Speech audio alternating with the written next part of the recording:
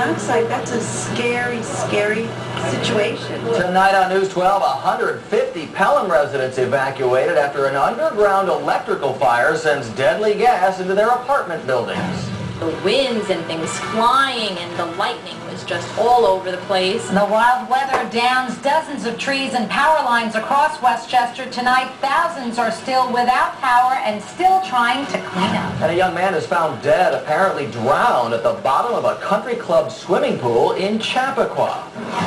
You're watching News 12 Westchester, serving Westchester and the Hudson Valley. Now, the evening edition. Firefighters checking carbon monoxide levels in the basements of several apartment buildings in Pelham. The buildings had to be evacuated because of dangerously high levels of the potentially deadly gas. Good evening, everyone. I'm Janine Rose. And I'm Brian Conybeare. It's all related to this wild weather. The 4-day heat wave taxed power lines, and one underground transformer apparently caught fire in Pelham, and it wound up forcing 150 people from their homes. It happened this morning on 5th Avenue in Pelham between 2nd and 3rd Streets. News 12's Grace Noon is there with a story you'll see first here on News 12. Grace. Well, Brian, the power is back on and people can go back into their apartments. Store owners given the okay to open up shop. But Con Edison is still here repairing that transformer, and that could take a little while longer. The street shut down. 77 apartments evacuated after carbon monoxide levels rose in the basements of these buildings in Pelham. It was frightening. It was really frightening. About 150 people like Lisa Salerno awakened by firefighters around 6 Wednesday morning. They left their apartments, many with their pets. The sounds of emergency crews filling 5th Avenue.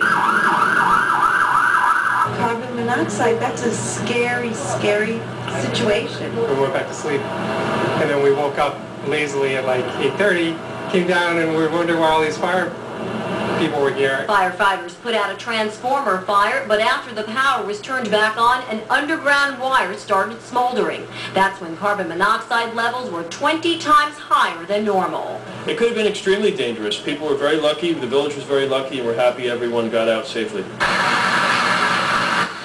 Con Edison crews spent the day repairing the damaged transformer, but no one could go back inside the apartments or shops. Deli owner Dean Katz lost thousands of dollars in business. You know, Wednesday's a big day for us, ordering, deliveries, all that kind of stuff, and losing your whole inventory of what you had in stock. You had to throw everything out. Everything went in the garbage today.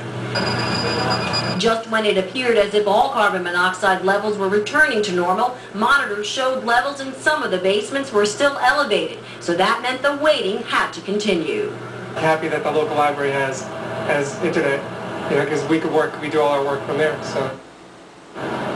Red Cross is on the scene. They've been providing food for emergency workers and for some tenants throughout the day, and there will be a cooling center open at the Durango townhouses here on 5th Avenue for anyone who needs some relief, and also dinner will be served for them during the evening. Reporting from Pelham, Grace Noon, News 12 Westchester. An awful lot of action there, Grace. Thank you very much. Janine, you've got more. Yeah.